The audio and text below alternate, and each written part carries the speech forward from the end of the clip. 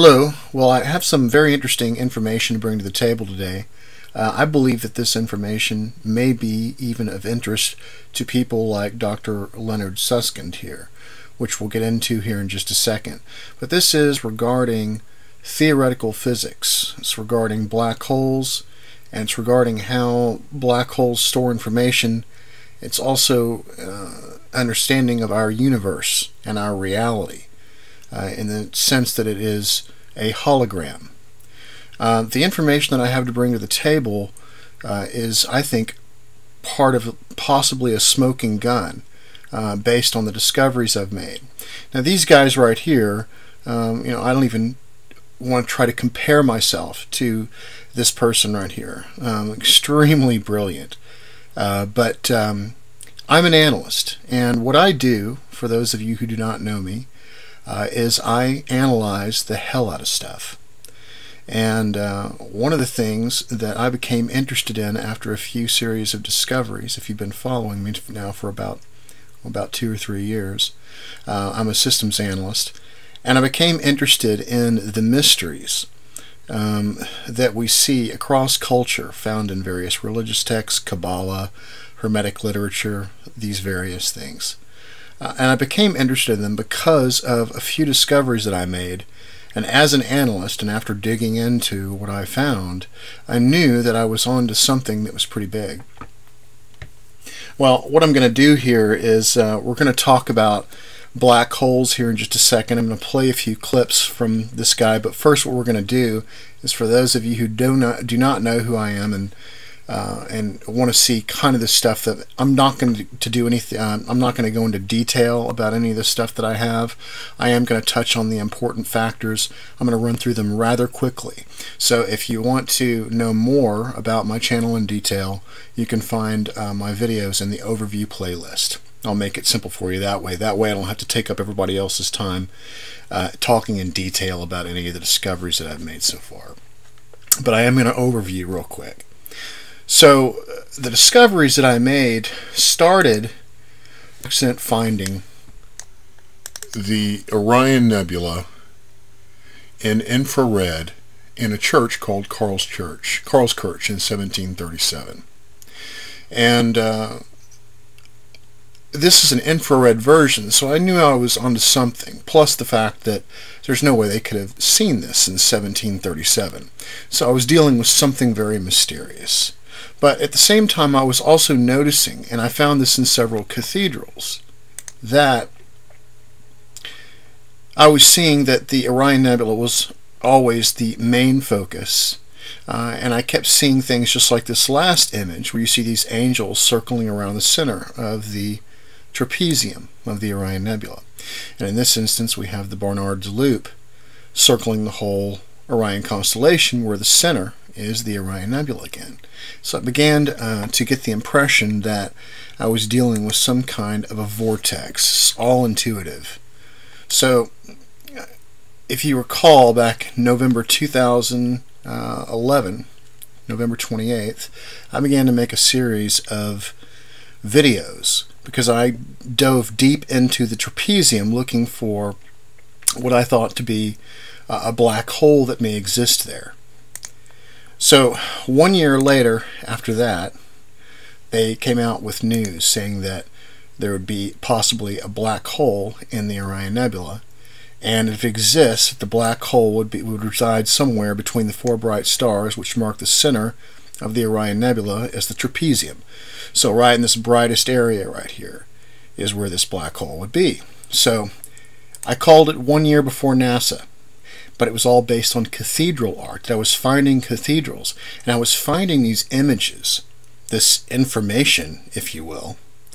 I was finding this information, and it was popping up 100 years before the first telescope, such as Michelangelo's painting of the creation of Adam, and the 2 images that I just showed you, and not to mention probably about 4 or 5 more that are real easy to see.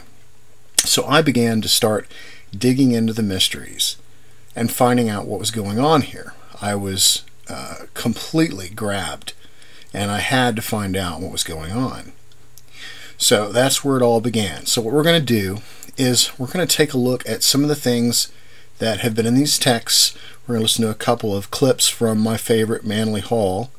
And then after we listen to that, then we're going to dive into what I believe to be something that really puts the pieces together nicely for me, and I think it will also help these physicists that are out there that are working on this stuff. Because one of the things that they haven't been able to do so far is see any kind of observable, anything observable that will support what they're talking about. And I think I may have this for them. So let's go through some of the stuff here real quick. First of all, let's take a look at this is Hermes. This is the version of the world. And I want you to listen to this right here. It says, "Art thou not aware, O Asclepius, that Egypt is the image of heaven, or rather, that it is the projection below of the order of things above?" And this is going to become really important here in just a little bit, because we're going to see why this word projection really comes into play. So let's just get a little bit of an overview of what's going on here. Then I'm going to show you some of my stuff, and then I'm going to show you Dr. Suskind's lecture. It's about 16 minutes because I've cut it down to about 16 minutes to get to the important parts that I want to show you. And then we're going to see why what he is describing fits right into what I have been showing people for a long time now.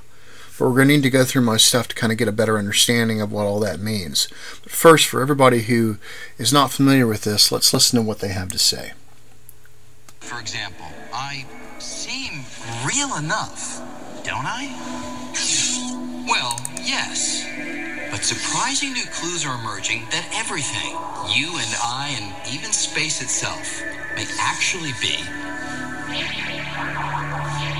a kind of hologram. That is, everything we see and experience, everything we call our familiar three-dimensional reality, may be a projection of information that's stored on a thin, distant, two-dimensional surface. Sort of the way the information for this hologram is stored on this thin piece of plastic. Now, holograms are something we're all familiar with, from the security symbol you find on most credit cards. But the universe is a hologram? That's one of the most drastic revisions to our picture of space and reality ever proposed. And the evidence for it comes from some of the strangest realms of space, black holes.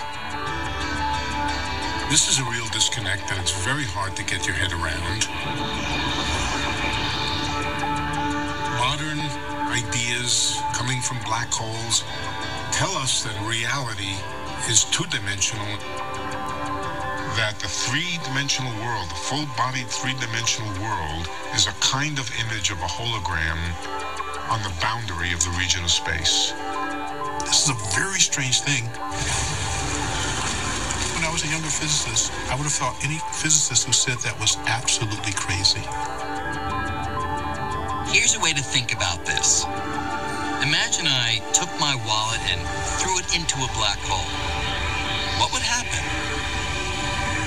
We used to think that since nothing, not even light, can escape the immense gravity of a black hole, my wallet would be lost forever.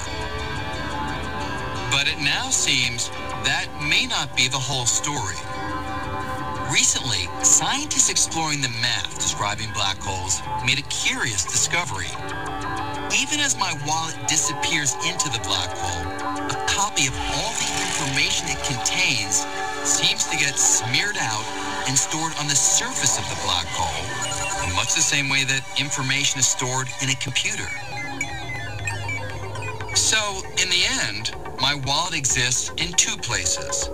There's a three-dimensional version that's lost forever inside the black hole, and a two-dimensional version that remains on the surface as information. The information content of all the stuff that fell into that black hole can be expressed entirely in terms of just the outside of the black hole. The idea then is that you can capture what's going on inside the black hole by referring only to the outside. And in theory, I could use the information on the outside of the black hole to reconstruct my wallet. And here's the truly mind-blowing part. Space within a black hole plays by the same rules as space outside a black hole or anywhere else. So, if an object inside a black hole can be described by information on the black hole surface, then it might be that everything in the universe, from galaxies and stars to you and me, even space itself, is just a projection of information stored on some distant, two-dimensional surface that surrounds us. In other words, what we experience as reality may be something like a hologram. Is the three-dimensional world an illusion in the same sense that a hologram is an illusion? Perhaps. I'm inclined to think yes, that the three-dimensional world is a kind of illusion, and that the ultimate precise reality is the two-dimensional reality at the surface of the universe.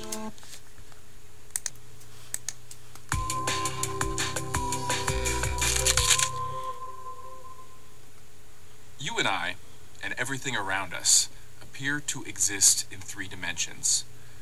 Up and down, front and back, left to right. But appearances can be deceptive. Many physicists now believe that reality is not, in fact, three-dimensional. Instead, they think that the fundamental core of reality comes written in two-dimensional sheets, like this piece of paper. In this view, our world is a three-dimensional projection of information that's written on a two-dimensional surface, an illusion much like a hologram. Clearly, this is insane. What are these sheets? Why would anyone think that reality is two-dimensional when everything we know appears in three dimensions? The answer lies in black holes. Black holes famously suck in everything around them and never let go. But what would happen if you were to throw something with a lot of information into a black hole? Something like a book or a hard drive. Physicists know that information can never be lost, only scrambled. So the information in our book can't disappear forever into the black hole, never to be recovered. It must still exist somewhere accessible to us. Physicists say it is written on the so-called event horizon of a black hole, the two-dimensional surface that defines a point of no return. Likewise, physicists have proven that events occurring on a two-dimensional sheet are interchangeable with the description in three dimensions. Mathematically, it's all the same, which leaves us to wonder, which is real? The three dimensions we observe, or the two-dimensional description that makes the math work? For Scientific American's Instant Egghead, I'm Michael Moyer. Okay, so back to the Orion Nebula again. So, what they described there was that that our reality that we see as 3D may actually be a hologram. But the way that they mention it is that our 3D reality is actually recorded or stored in 2D. So somewhere on a sheet, our reality is actually stored in that area. And where they say that it exists is actually on the horizon or the surface outside of a black hole. Now this is significant when we take a look at the Orion Nebula, because I discovered what I believe to be a black hole in the Orion Nebula in the center of the trapezium a year before NASA. Then NASA comes out with that information. Now what you're going to see kind of unfold as I go through this stuff is you're going to see why, when we take a look at the ancients, we take a look at the mysteries, we're going to see something being told here over and over. It's going to give us a very good clue to what is going on. Starting with Hermes here. Art thou not aware, O Asclepius, that Egypt is the image of heaven, or rather that it is the projection below of the order of things above? So he's talking about a projection below. So that's really interesting. Also, if we take a look at the Mayans, the ancient Mayans, we see that we have what's called the three hearthstones of creation. And they believe that the seat of creation is actually the Orion Nebula. These are the three hearthstones surrounding the Orion Nebula: Rigel, Alnitak, and Siph. And the idea is that the act of seating the stones in the triangular pattern, according to the ancient Mayans, of the hearth created an image on the face of the earth and in the sky at the same time, which is where this would be. This is the surface area that sits outside of the black hole that we see right here. And they believed that this area, which is the Orion Nebula, was the seat of creation. So we have that same image now. We have the projection below of the order of things above, and then we have the Mayans saying that the face of the Orion Nebula was also on the Earth, or that we have a mirror going on here. In the Secret Teaching of All Ages, with Manly Hall, we see that when he's mentioning the Zohar is from the Jewish mysteries, the brow of God and his eyes formed a triangle in heaven, and its reflection formed a triangle in the waters. Well, this is the image that Michelangelo painted, and he painted a brain. Most of us know that. But he also painted the Orion Nebula, and the interesting thing about it is it was 100 years before the first telescope. So, very interesting indeed. But from this we can extrapolate that he also painted a brain, and that bright triangular area that you see right there is located where the brow is, which is called the pineal gland. And that's what we see and when we read this, that the brow of God and his eyes formed a triangle in heaven, and its reflection formed a triangle in the waters. What is the waters that it's speaking of? It's speaking of the mirror, which is earth. Well, let's listen to a couple of Manly Hall clips here, and we'll get an idea of what's actually going on here. Around whose body the stars and planets moved, and whose face was always in profile, because deity was represented always with one eye. This mysterious Macroprosophus was the clothed God, clothed in creation. God as creation, as made up of a great cluster of stars, and it was surrounded by angels full of eyes, which were the stars, and its vehicle was the Merkava of Ezekiel, the chariot of righteousness. This Macroprosophus, or the long face, rises above the horizon of infinites, like a sun rising from darkness. And because this horizon of infinites resembles more than anything else a great ocean, it is represented as a mirror. And as the face rises above, the reflection of the face inverted appears in the ocean beneath. And therefore we have the two great faces, one looking down, one looking up from the shadows below. So again, we have another mention of this mirror, and we have a mention of it being the shadows below, just like the projection below of the order of things above. This is the face that he's talking about. For those of you who are not into the whole religion thing, I completely understand. When I first started this whole process, the whole process was not to become involved religiously in any manner, but it was to understand our reality better. And when you go through these ancient mysteries in these various cultures, if you understand and can interpret their lingo correctly, you find that they're all talking about the same thing.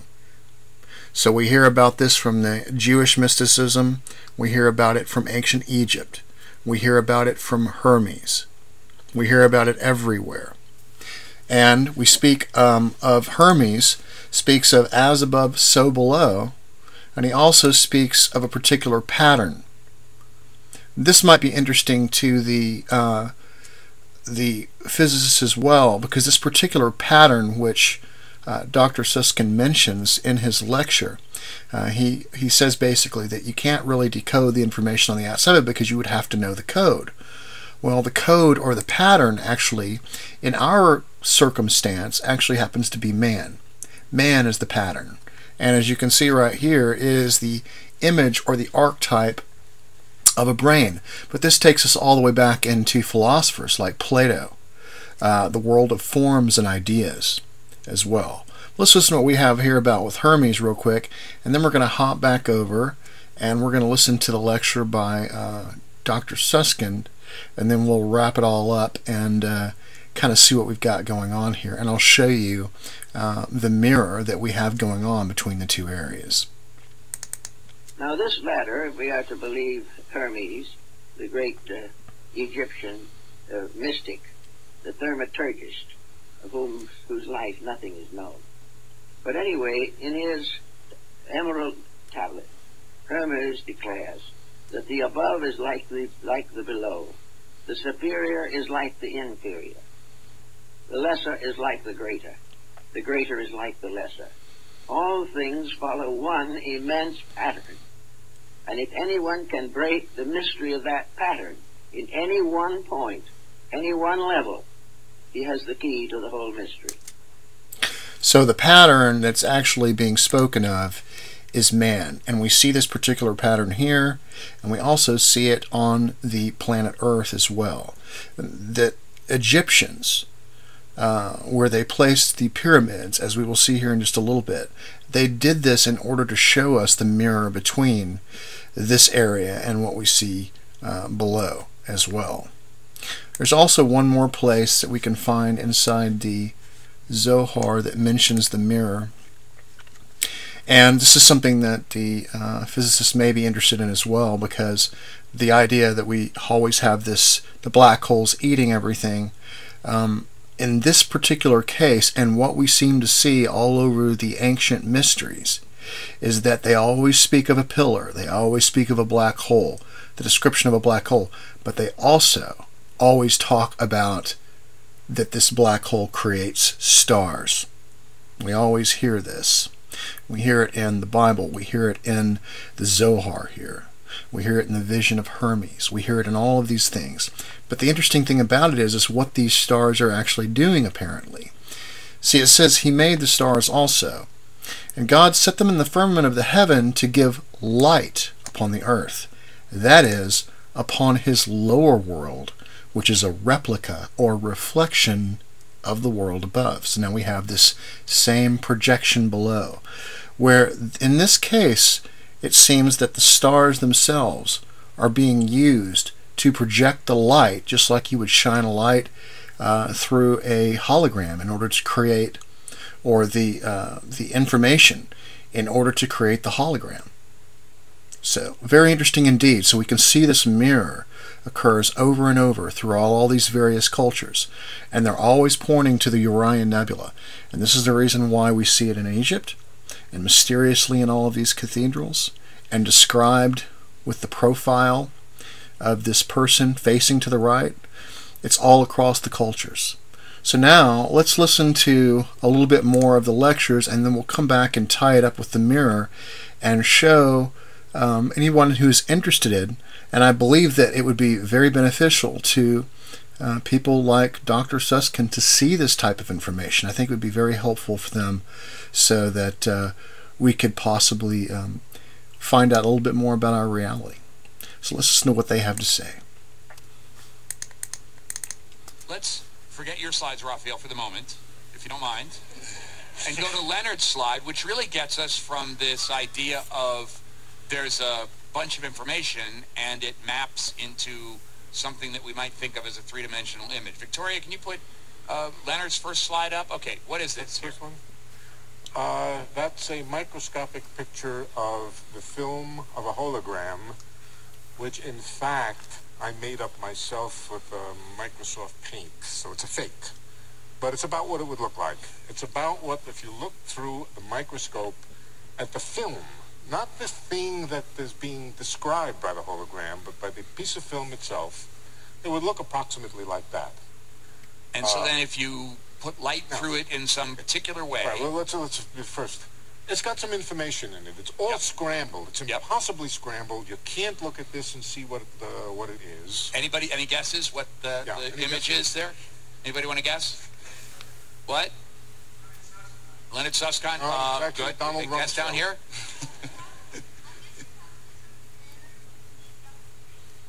Okay, great. So it is a fake. Anyone say puppy? Anyone say puppy? Little horsey? No horses. Okay, all right. Let's see. Well, okay. Go to the next one. Let's go to the next one. Here's the stand by, folks. All right. This is another fake. I also drew that myself. All right. All right, so if you do the right thing with a hologram, namely shine light on it and so forth, it'll reconstruct an image. So you got the flashlight. Yeah. Maybe this is obvious, but the flashlight going through the film, and somehow the information in the film recreates the 3D image of the clown smoking the cigar. But the interesting thing about it is that the clown is three-dimensional. You can go behind it and you can see whether he has hair on the back of his head. You can go underneath and look at the chin underneath. In fact, if this hologram had been made not with ordinary light, but if it had been made by an NMR scan, you could have coded on that boundary, on that surface, you could have the interior, you could have all your guts and blood and everything else, bones. The entire full three-dimensional structure would have been mapped. You used the word map, and it's a good word. Mapped onto the boundary, onto the film. And the important thing is not that you shine light to reconstruct it, but that the information about the clown is equally well and in fact in some sense better described, more accurately described, more precisely described by the little dots and dashes and structures that are entirely scrambled, totally impossible for you to just look at, but it's there in that film. It's there, and we then introduce our speaker. Our speaker is the author of a best-selling book about black holes called The Black Hole War, and it's the topic we've asked him to address tonight. Dr. Leonard Susskind is the Felix Bloch Professor of Theoretical Physics at Stanford University, and the author not only of The Black Hole War, but also The Cosmic Landscape, another introduction to the far-out frontiers of physics and astronomy. He's written many articles on recent developments in science and their meaning. He teaches a popular continuing studies course at Stanford on modern physics and has won the American Institute of Physics Science Writing Prize for an article explaining black holes in everyday language. His scientific research focuses on particle physics, quantum theory, and the nature of gravity. Small questions, right? But in fact, he is as well known for being a superb explainer of science. And so we have asked him tonight to explain a little bit about his ongoing intellectual battle with Stephen Hawking on the subject of some of the most mysterious objects in the universe, black holes. Ladies and gentlemen, it's a professional privilege for me to introduce Dr. Leonard Susskind.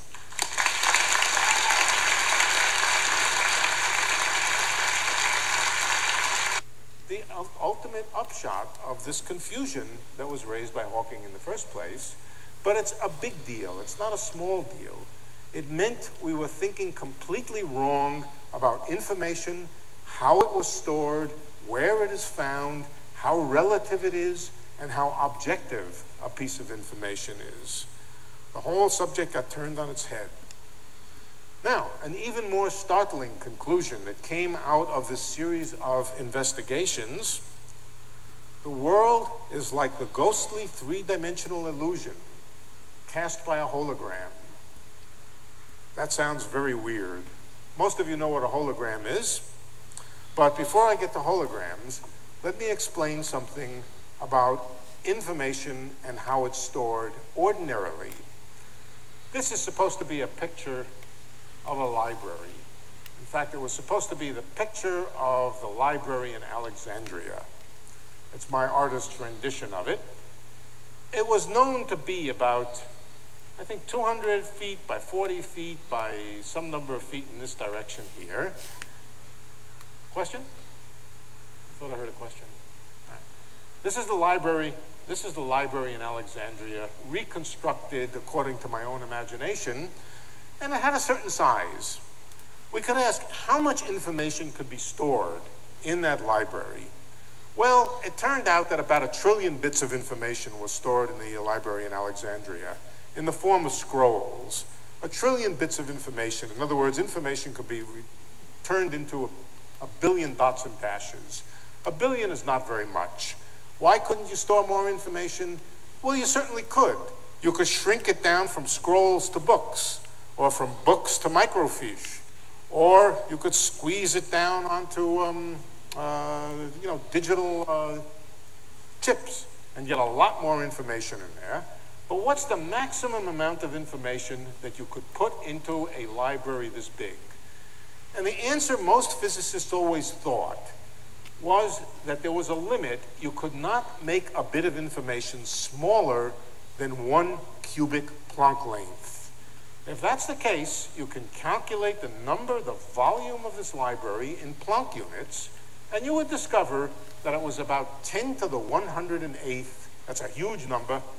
That's more than all the particles in the known universe, that it could hold 10 to the 108th bits of information. A huge amount could be stored in there. Well, what if the owner of this library passed a law, a crazy law? The crazy law is that you're not allowed to put any information in the interior of the library. All you're allowed to do is decorate the outside of the laboratory with writing, with information. Arbitrarily small. You can make your letters no bigger than the Planck scale, but then how much information can the library store if it's only allowed to have its bits of information coating the surface of the library? A lot less. It's proportional to the area of the surface of the library. Only 10 to the 72. Well, that doesn't sound like a big difference, 10 to the 72 and 10 to the 108. But if you're familiar with thinking about numbers, 10 to the 108 is vastly, vastly bigger than 10 to the 72. And so you lose a lot of possibility of storing information if you can only put it on the outside. Well, it's a strange law of nature. And it is now believed by everybody who works in theoretical physics to be a law of nature, that you can never put more information into a library or into a volume of space than the amount that you can store on the boundary. It is as if you could never have more information in this room than the amount that you could store on the boundaries of this room if you reduced it down to little pixels on the boundary of the room. And that seems extremely counterintuitive, extremely so. To illustrate the difference between information being stored in volume and being stored on surface area, I just invite you to look at this picture here. This picture has this is Rembrandt's anatomy lesson, and it sure looks three-dimensional. It looks like there's all kinds of three-dimensional information here. The dead man here looks foreshortened. He looks more or less as if you're looking at him from the feet on because he's so short. There's information behind this guy's head here in a scroll. Everything looks very three-dimensional, but of course it's an illusion. There is no three-dimensional information here. You cannot tell whether this dead man is foreshortened or whether he's just short. You cannot walk around the picture and see what's on the scroll behind the tall man's head here. In fact, you can't even tell whether this is a real three-dimensional object or whether it's just a flat painting of a three-dimensional object. It doesn't really have three-dimensional information.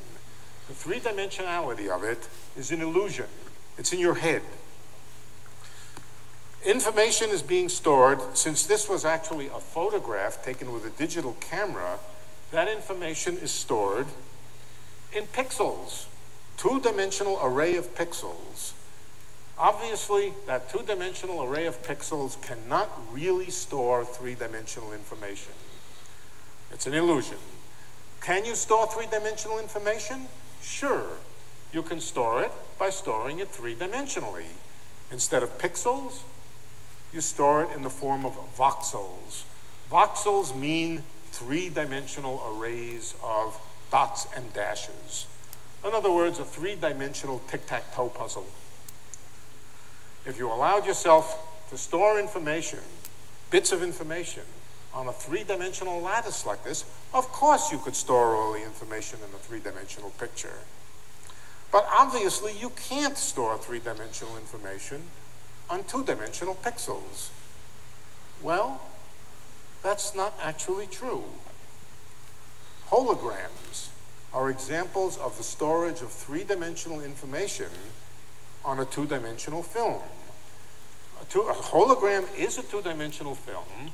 This is a picture of the film on which a three-dimensional figure is depicted by the method of holograms. What do you see? You see a scramble of meaningless scratches and dots and dashes. Impossible to decipher what this is a picture of. Completely scrambled. But it is two-dimensional. However, if you know the rule, and in this case the rule is simple, you just shine light on the hologram, it will create a three-dimensional image, and it's not like Rembrandt's painting of the anatomy lesson. You can, if I was any good at making videos, I would have you turn this thing around and look at the clown from the back. But a hologram is a picture like this, stored on a two-dimensional film that allows you to reconstruct a full three-dimensional image that you can walk around, look at it from the back, look at it from the front, and in principle, you could even make a hologram of the interior of his head, his brain, and see every bit of information that's going on inside the clown's head, but stored on the two-dimensional hologram. So it's not really true that you cannot store three-dimensional images in two dimensions. Well, one of the things we found out, and I'm going to explain to you how we found it out, was that in a certain mathematical sense, the entire universe, the entire world, can be thought of as a hologram out on the boundaries of space, at the very edges of the universe, 10 billion light years away, a kind of two-dimensional holographic image. Now, one of the things that he mentions here that I would add to this is that where he mentions this being 10 billion light years away, I think of it as also being something that can happen in smaller areas as well, which is what we're going to be seeing with the Orion Nebula. So it's very possible we have a larger one, but then within that we have smaller black holes that are performing the same functions that he's describing here. Encodes all of the information that's there, filling up the universe in the form of stars, planets, people, and everything else. This is one of the weirdest and most unintuitive extrapolations in physics since quantum mechanics. It is truly weird, but it has taken over physics and it has become a principle of physics. It's called the holographic principle. I'm going to show you how we came to that. We came to that by thinking about black holes. So, how did we ever come to such an unintuitive thing? Let's start with a box. I have made a round box, a round spherical box, because it's easy to think about a round sphere. A box is just a thing that could contain something. It's not even necessary that the walls of the box are real, just a region of space. And let's put some information into that box. That information could be in the form of matter. Here it's cheese and wine. It could be in the form of a bunch of a gas of elementary particles. It could be vapor. It could be anything. It could just be dots and dashes on a page in a book that you could throw in here. Let's put some information in there inside a certain volume, and that volume is bounded by a certain area. Now let's take that information. This is the kind of experiments, when you can't do real experiments, you do thought experiments. Here is the thought experiment. One would love to be able to do this, but it's quite impossible technologically. Let's surround that stuff by a shell of material. It could be steel, or it could just be light coming in. A shell of material that's been accelerated inward so that it's about to collapse.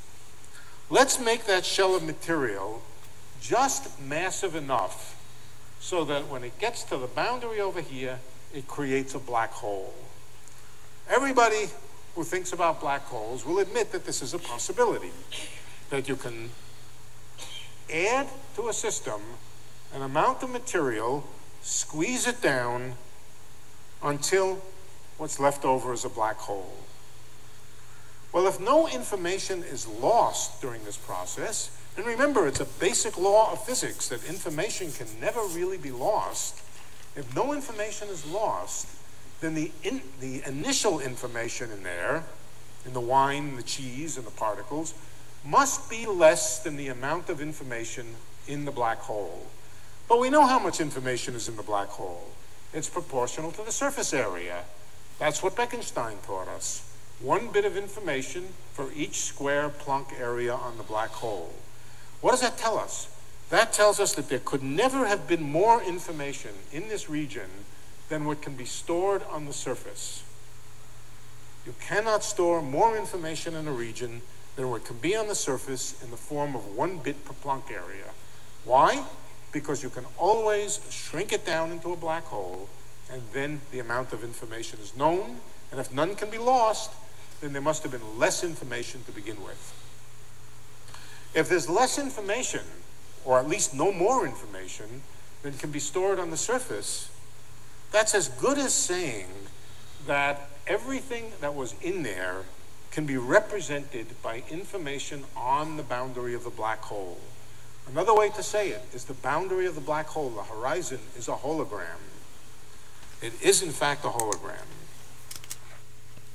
So he's saying that the horizon of the black hole is a hologram. So that area that surrounds the black hole is an actual 2D hologram. And this is going to be really important, and I think it really puts a huge piece of the puzzle together with what we're going to see here in just a bit. There are 2 reconstructions of the hologram. One reconstruction Alice sees when she jumps into it. When she jumps into it, she sees the images that are reconstructed from the hologram. Planets, stars, even her own head and her arms when she gets inside the black hole. But on the other hand, Bob, watching from the outside, sees the boundary of the black hole as a collection of bits, in other words, like a holographic film. So, this guy right here sees what we would see if we were looking at the Orion Nebula. It's one big holographic film. It is one large hologram storing all of the data that will fit inside of the black hole, but it's actually stored on the outside of the black hole. So everything on the inside is actually shown on the outside in this area that surrounds it as one large 2D hologram representing many different things. If you're inside the hologram, you see everything 3D like we do. If you're on the outside of the hologram like he is, then you see the hologram film itself. However, if the inside of the hologram is also showing the Orion Nebula inside the hologram, then that means if you're inside the hologram, you would also see the image that he sees right here as well, almost as a kind of a loop in a way. It's really interesting. We're going to see how this plays in just a second. That holographic film eventually evaporates. Just like any real film. A real film, if left out in the warm air, will eventually evaporate, and that's the Hawking evaporation process. So we have a very, very surprising conclusion. It's called the holographic principle. The world, what did I write? The world is pixelated, not voxelated. In other words, this entire room, everything in it, is really represented mathematically by a theory on the boundary which is very much like a hologram. That idea has now become a central pillar of physics.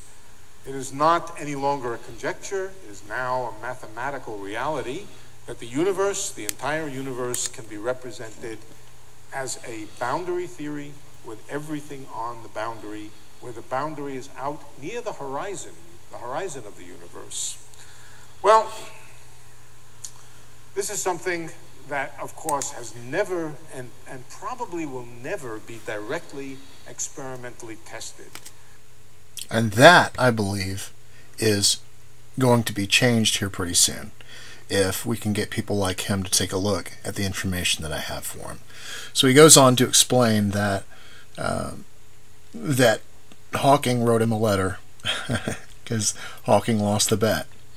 And this is a really interesting theory because what I think makes it very strong, and the reason why I listened to it is because in my analysis across culture into the ancient cultures, in almost every one of them we hear about a black hole. Osiris Ptah, which was the potter that formed everything from a potter's wheel. The same thing in the vision of Hermes we hear about. We hear about the same thing in the Bible with the pillars of fire. We hear the same thing with the Mayans, the smoke that comes out of the hearth. We hear this all over the place, and it's always pointing to the Orion Nebula, which is a black hole. Well, in my own discoveries, before even knowing about this particular theory, I had discovered in these cathedrals, as I've shown you, that there were these very interesting images. Now, he calls this information. The question is what is information? Information seems to be anything, including thought, including images, including everything. And how is that stored?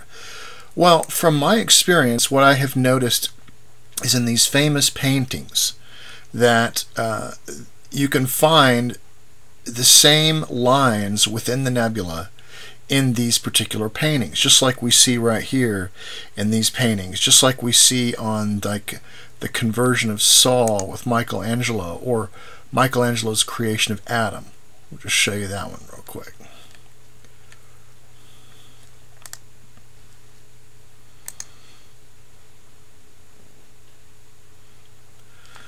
So these images that you can see are repeated all the way through, but yet this is the Orion Nebula.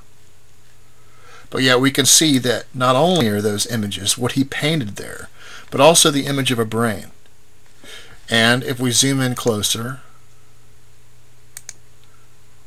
we can clearly see that from image recognition, these same patterns are stored inside the same nebula.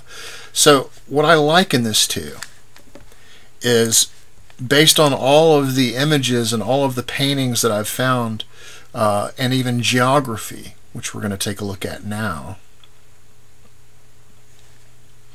See, this is the mirror that exists between the Orion Nebula.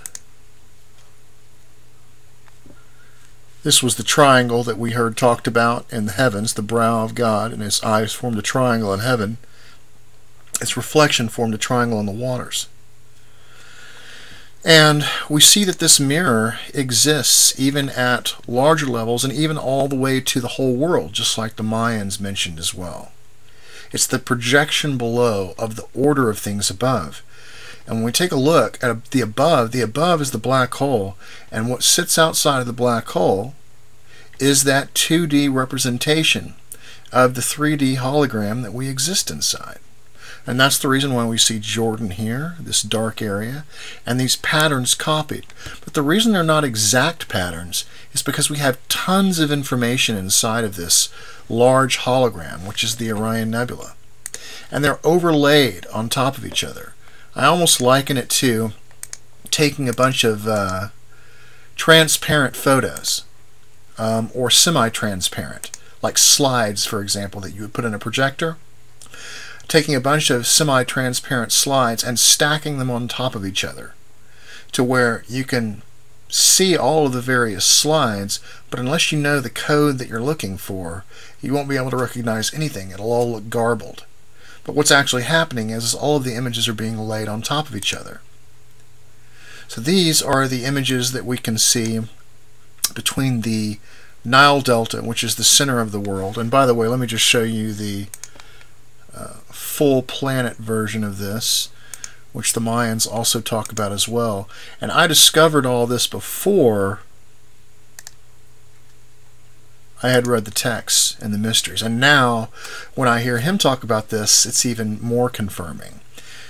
So, the very center of this circle sits right where the Great Pyramids are. This is the mirror they were trying to show us. And so that green little area that you see right here, which is the Nile Delta, if we use sacred geometry, we can put that center of the circle right there. The center of the circle here sits just at the base of the trapezium.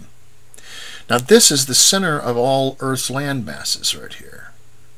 And we can also see that the waterways between the two land masses, we can see that there is a kind of a mirror that exists there. We can also see that this center covers this whole area of the cloud right here. And this is the image that was put on the face and in the sky that the Mayans are talking about. And even interestingly, what is being told to us by theoretical physics is that this area just outside the black hole is a 2D representation. It is the 2D representation of the 3D hologram that we live in. And that is a huge key to the puzzle here. Let's take a look at another one real quick.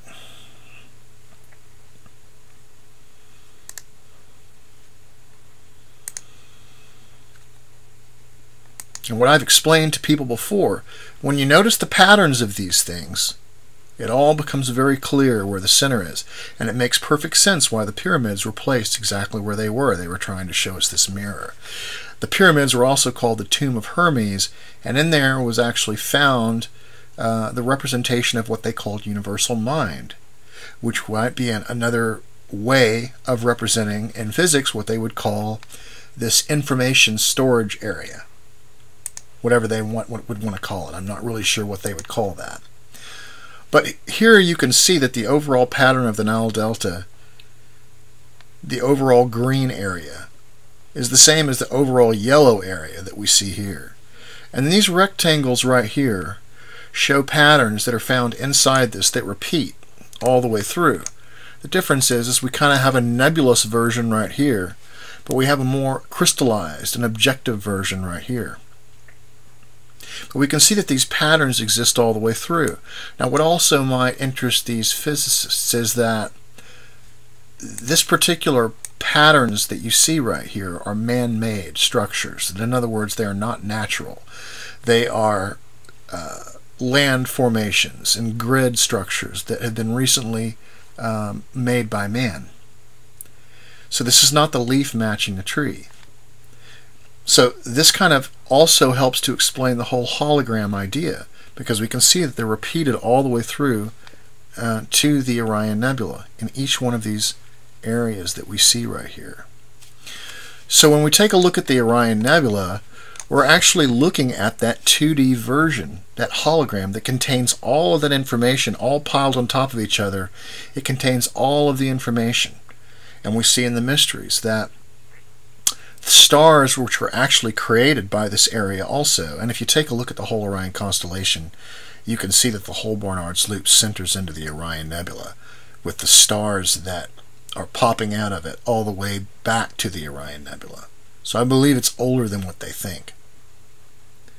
But it creates the stars, but if you remember in the mysteries, it says it creates the stars in order to give the light to the earth below, the replica, like we read here. And God set them in the firmament of the heaven to give light upon the earth, that is, upon the lower world, which is a replica or reflection of the world above it. So we see this constant mention of the hologram. We can clearly see that the hologram exists here. We can see the mirror that exists here. And we have Hermes mentioning that it's the projection below of the order of things above, the code that is above, that is all written inside here. So we have this area right here that represents our world and who knows what else. The pattern that exists and the code that exists in this is actually man himself, which is one of the reasons why the ancient Egyptians used the Nile as a spinal cord. They were trying to show us that it is a representation of man, but also a representation of what they called universal mind. So anyways, I thought that would be interesting for everybody to see that this information even is confirmed when we take a look at theoretical physics regarding black holes, and it just so happens that this area is exactly what they're describing, and everyone knows that for the longest time I have said that this area looks like a huge hologram. And I've shown everybody this mirror that exists for the longest time, and I think this right here will be very beneficial to people like Dr. Susskind. So you guys take care. I'll talk to you soon.